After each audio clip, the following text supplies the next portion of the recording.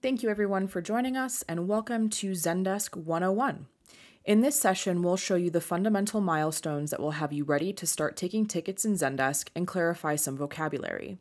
Before we jump into the content portion, we want to take a moment to acknowledge that many of you joining are learning customer support software for the first time. That's an awesome endeavor, and we're excited at the opportunity to show you the basics of getting started with Zendesk.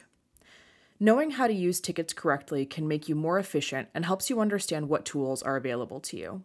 The benefit of our support ticket interface is that it makes it much easier than email to track, prioritize, and solve customer requests. This ultimately helps make your job easier and customers happier because you'll be able to provide customized support with quick and accurate resolutions. The agenda for this session is to go into Zendesk and show a demo of ticketing, demonstrate how to edit a trigger, create a macro, and how to connect your email. We'll clarify vocabulary along the way and demonstrate the value of bringing customer support workflows to life with ticketing best practices. Let's jump into the ticketing workflow. Most teams start managing customer service requests through a shared inbox like Outlook or Gmail, but quickly realize that it is not scalable as their business grows. So we'll focus on showing how it's easier and more streamlined to manage those support emails in our ticket interface. It's also possible to manage support on other channels that you want to allow customers to contact you from. Examples of other channels include phone, messaging, social media, and more. We won't cover those today, but we'll share resources about those channels. When you sign into Zendesk, you'll see the agent dashboard. This is where you'll go to get a holistic view of your support priorities for the day. This dashboard provides an overview of open tickets that need your attention and key updates on tickets that you are working on. In this instance, we see some sample tickets that we'll be working with shortly. Another way to review tickets is to look at your views. You can find views by clicking on the file folder icon on the left side. Views help agents prioritize tickets that need attention by organizing tickets based on specific criteria. Zendesk comes with some predefined views, but admins can customize these views by categories that help you and your team stay organized. Some category examples could be ticket status, special groupings such as VIP customers, or customers in certain regions, or ticket priority. If you click the play button, you'll be served tickets from the top to the bottom of a view, ignoring tickets that other agents are working on, which helps you be more efficient. When we're inside a ticket, we should have all the context that we need to assess the reason a customer is reaching out, and ideally how to resolve their issue. On the left, we see the customer, identified here as the requester, as well as the agent who is assigned to the ticket. If you're an admin, you can assign tickets to your team. You click the assignee here and start typing the name of the agent that you want to work on this ticket. They will appear in a drop-down here as long as you've already added them as an agent in Zendesk. Many early-stage companies find this valuable, especially when they're transitioning from a shared inbox where task and responsibility delegation can be more challenging to implement at scale. There are features that allow you to auto-assign tickets. We'll share resources on this, but won't go into that in this demo. On the left side of the ticket is also where we see some basic ticket context, such as ticket forms and priority. Some of these components can be used for reporting on the types of tickets you receive. For the scope of this demonstration, we won't be elaborating on these components, but we encourage you to review our Help Center articles if you're interested in learning more about ticket fields and forms. Now we'll talk about how to learn more about the customers you're working with. When you're in a ticket, you can click the person icon on the right, and that's going to reveal the context about them, their personal details, and also the historic interactions they have had with your company. This is helpful because you can get a sense of their engagement with your company and the previous experiences they've had reaching out for support, which equips you to personalize your conversation with them and troubleshoot complex issues. An example could be an accidental duplicate request submitted by your customer. If you've installed any apps from the marketplace that would provide additional customer context, you will see those apps here as well.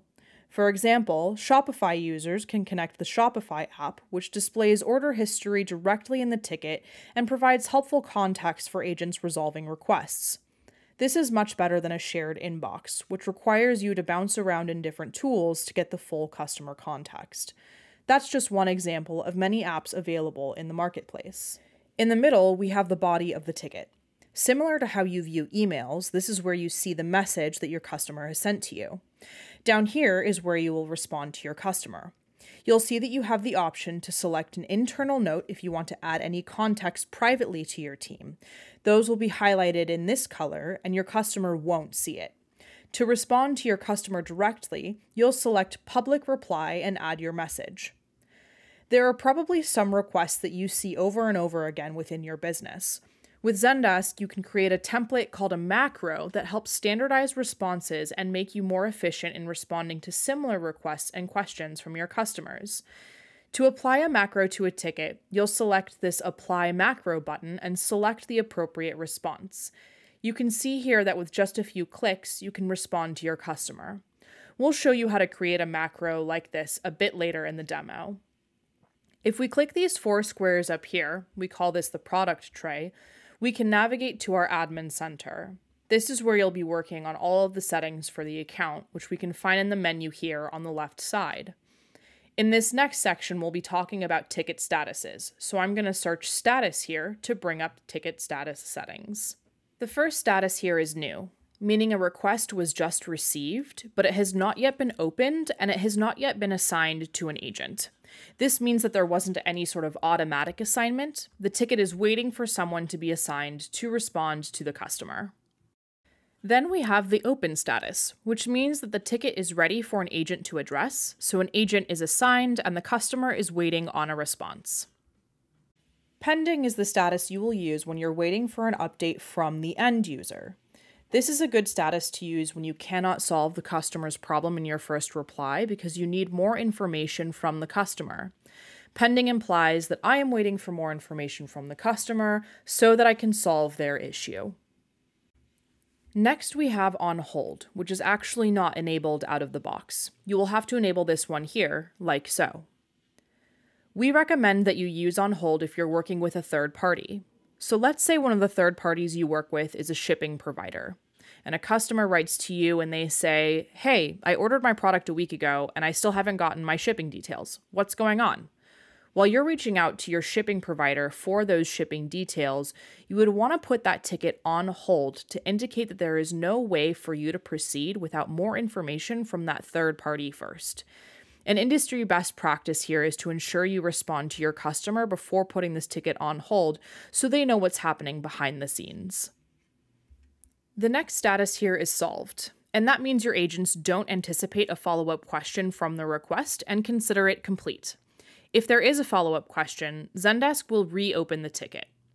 When a solved ticket goes into the closed status, it means the ticket is completed and it cannot be reopened. Zendesk has a built-in automation which closes tickets after remaining in the solved status for 4 days. You are able to edit this timing if you would like tickets to become closed in more or less time. One thing to note here is, if an end user does respond on a closed ticket, Zendesk will create a follow-up ticket. It will be linked to the original one, so you'll still have the relevant customer context and information. It will just be a new ticket with a new ticket number. When a customer reaches out to you for support, it's an industry best practice to confirm their request was successfully submitted.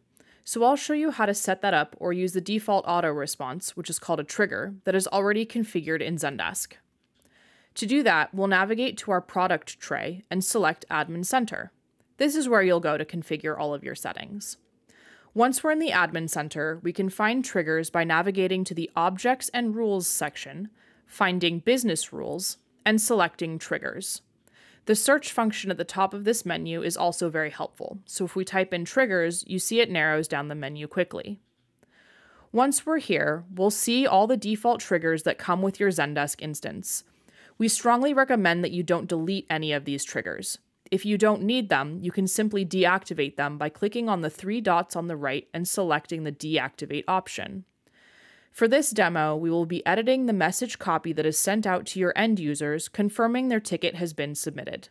This trigger is called Notify Requester and CCs of Received Request. Once we are inside the trigger, we see the trigger name, description, and category. When we scroll down further, we can see the condition statements. In summary, this trigger fires when a ticket is created. Below that, we have the action that takes place when the conditions are met. This one is notifying the end user by email that their support request has been received and your team is working on it. This is where we will edit the copy. The default copy includes a few placeholders, such as the ticket number and end user name. We suggest keeping these placeholders. Think of them like containers for dynamically generated information about the ticket, user, and custom data. You can find additional placeholders by searching for the Zendesk Placeholders reference article. This is where you will update the language to reflect your brand, like so. When you are happy with your copy, click Save.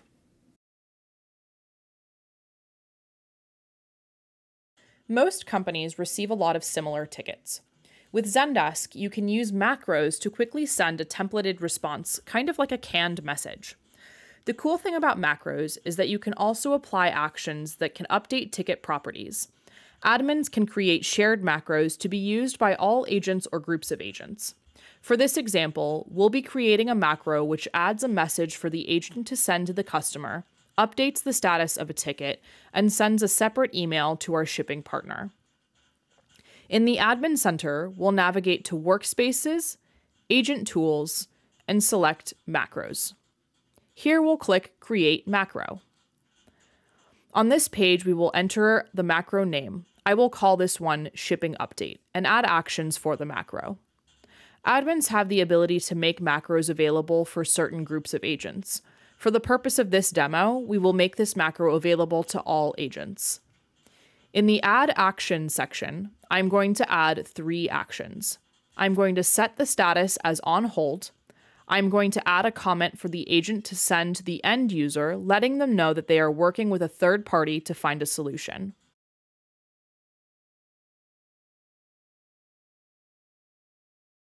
I am also going to start a side conversation with our shipping partner via email, which is going to send a separate message to our shipping partner asking for updates, keeping that context inside the ticket without showing it to our customer.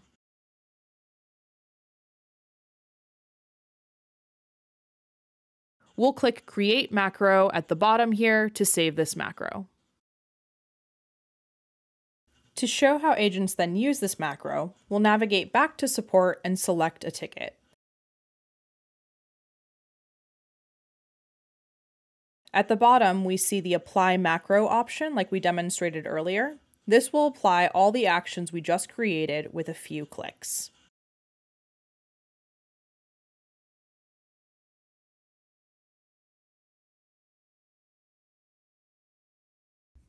Now we'll stitch everything together by connecting your external email address to your account. We welcome you to follow along with this portion of the demo. In the Admin Center, locate the Channels section in the menu on the left and click Email to view your email settings. Under Support Addresses, you'll see Add Address on the right, and you'll select Connect External Address. I'll be selecting the Gmail connector option since I will be connecting a Gmail account. However, you can select email forwarding and follow the setup wizard instructions if you have a different email provider. If you wish to create tickets from the last 50 emails in your inbox, you'll check off that setting before continuing with Google. Here, you'll select the email you wish to connect and follow the setup wizard instructions.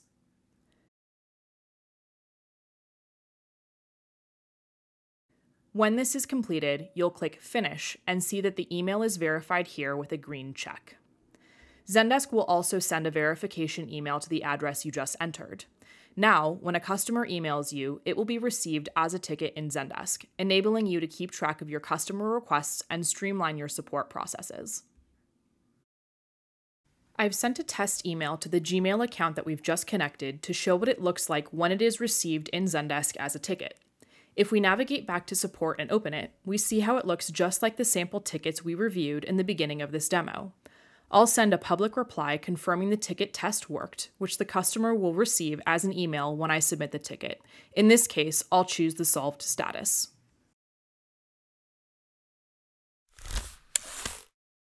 Another important feature to know about Zendesk is that most of the components of a ticket can be used to create reports in Explore.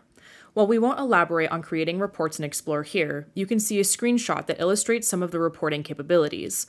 As you take tickets over time, you can use reporting to gain valuable insights about your company. For some of you, this could mean using data to make informed decisions about your product roadmap, or simply learning ways to make your customer support workflow more efficient. Once you've been working in Zendesk for a few months, we encourage you to open the Zendesk report dashboards and do some discovery. Before we wrap up, we're going to show you how to navigate your account. This question mark here is our Help Center.